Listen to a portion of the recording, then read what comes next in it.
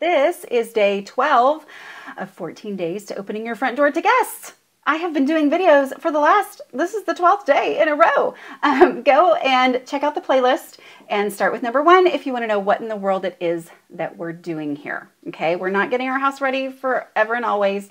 We are being super realistic and getting it ready for us to be willing to open it up to guests or just to have it ready for our family for the holidays. Okay.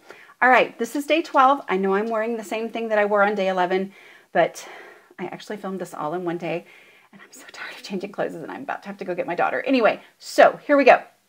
This is the day where you are going to do a lot of work, but it's going to be so worth it. First thing you're going to do, you know, right?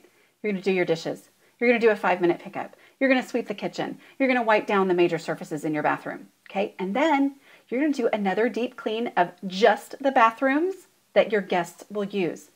But you did it not that long ago, okay? And because you did it not that long ago, and who knows how long it had been before that, it's not going to be that hard because you deep cleaned your bathrooms and then you've been wiping down major surfaces. So this is for you to do that final, make sure there's no, gross stuff, whatever. All right, so you're going to make it clean. Then you are going to go back through your kitchen and do another clean of your kitchen. The worksheets, the checklists for these that have very super detailed, if you need super detailed instructions, that's what they are. You can get those in the link that's in the description here, okay? So you're going to do the bathroom.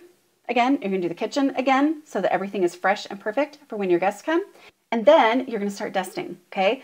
Use your room prioritization worksheet. If you don't know what I'm talking about, it's because you didn't go back and watch from the beginning. But use your room prioritization worksheet.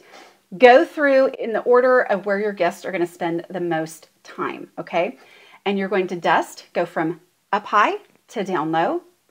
According to how much time that you have, that determines how detailed you can be, okay? But do your best, do your dusting. Then get out the vacuum cleaner and vacuum. You know, a lot of vacuum cleaners, I'm not sure about yours, but a lot of vacuum cleaners can also do hard surfaces. So I use mine on hard surfaces and on rugs, okay? And on carpet. So then you're gonna go through again, starting in the room where your guests are gonna spend the most time. That's on your room prioritization worksheet that we did earlier.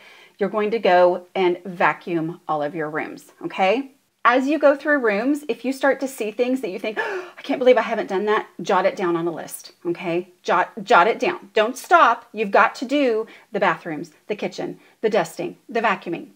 But make a list of some things that you think, oh my goodness, I really hope I can get to that too, all right? If you have time left today, work through that list that you just made, but we'll have time to work on it in the next 2 days, okay? Don't forget, you can get everything at aslobcomesclean.com/14. That's where you can get the ebook that's printable with all of these steps, all of the worksheets, all of the checklists that you need. Use the code YouTube to get 50% off. Okay, see you guys tomorrow.